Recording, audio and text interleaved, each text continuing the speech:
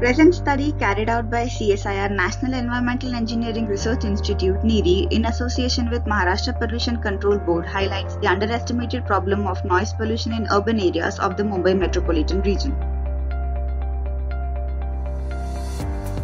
Spread across an area of 6,355 square kilometer, MMR is situated in the state of Maharashtra, India, and consists of 9 municipal corporations of Mumbai, Navi Mumbai, Thane, Panvel, Bhiwandi Nizampur, Mira Bhayandar, Vasai Virar, Kalyan Dombivli, and Ulhasnagar.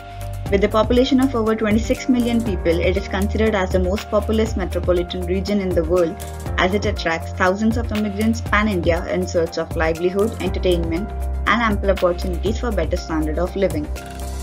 Heterogeneous nature of development taking place all across the MMR has led to high noise levels. The sources majorly include construction and demolition, industrialization, public events and proceedings, festivals along with unimaginable vehicular traffic and honking. Various researchers have determined that honking alone can increase the ambient noise level by 4 to 5 decibels. To ensure appropriate mitigation and implementation of noise management plans by the concerned authority, this study was carried out as per the protocol for ambient noise monitoring given by Central Pollution Control Board. Across MMR, 153 locations were monitored, which include area categories of industrial, commercial, residential and silent zone as deemed by the governing authorities.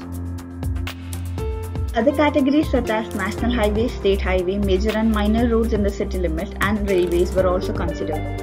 Noise monitoring was carried out for 48 hours continuously on working and non-working day, 24 hours each, comprising of daytime 6 am to 10 pm and nighttime 10 pm to 6 am at all the 153 locations.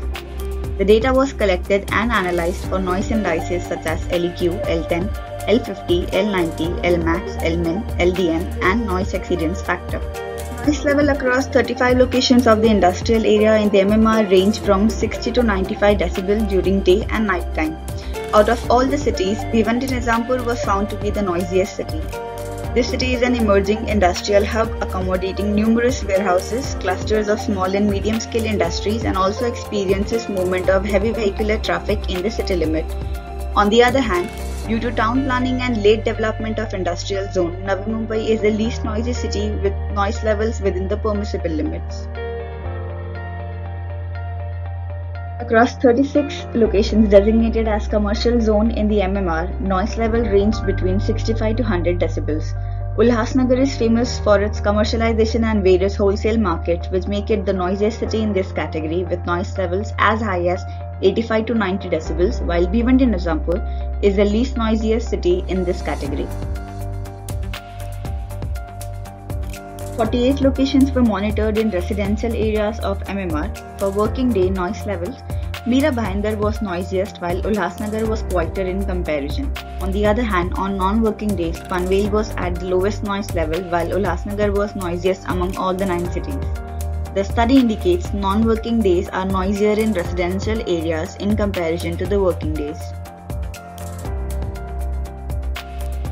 In silent zone, a total of 34 locations were monitored. Surprisingly, Mira Bhayandar recorded the highest noise level for both the working and non-working days, which clearly indicates that demarcation of silent zone is missing out in this developing city.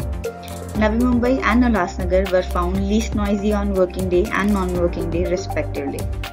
The overall continuous equivalent noise level of all the 9 cities indicate that in comparison to Mumbai, other neighbouring cities are noisier and exceed the noise level limits for various area categories.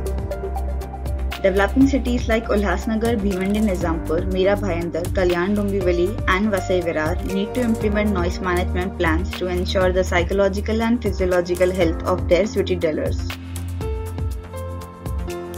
Noise exceedance factor depicts the extent of violation of permissible noise limits. Across the MMR, NEF ranged from 0.8 to 2, exceeded the threshold of 1 at majority of locations. The study indicates silent zones as worst affected area due to unplanned construction activities, proximity to road, high vehicular traffic and various commercial activities followed by residential areas. This study reveals ambient noise levels violating the permissible limit in MMR across all the area categories due to unplanned land use and vehicular traffic. Unruly commercial and industrial activities have led to extreme noise environment, whereas planned and optimum use of resources has contributed in keeping the overall noise level low.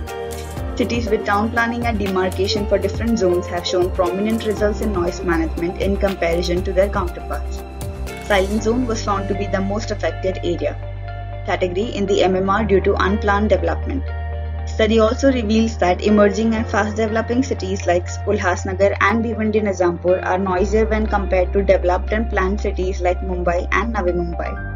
Need of the hour is clearly a foolproof noise management action plan which shall require the actions including awareness on impact of noise pollution on human health and environment, awareness on benefit of using public transport rather than the private transport, awareness on maintenance of old vehicles and avoiding honking and loudspeakers. To ensure this awareness takes hold, stringent laws will have to be set up and also implemented strictly. Traffic management rules should be made more stringent to avoid honking and vehicular congestion. Loudspeaker or public address systems should be banned or monitored for use in processions or events. Compliance of stringent laws relies on foolproof policies that bind all the citizens. Commissioning various committees for enforcing noise management action plans to reduce high noise levels would be an effective step. Technological solutions should be provided such as modifications in vehicular traffic signal system, improvement in the sound barriers along the curbside, mandatory use of soundproof material in new construction would be helpful in reducing the impacts of noise pollution. This study was widely covered in various newspapers and was also published in the International Journal of Environmental Monitoring and Assessment.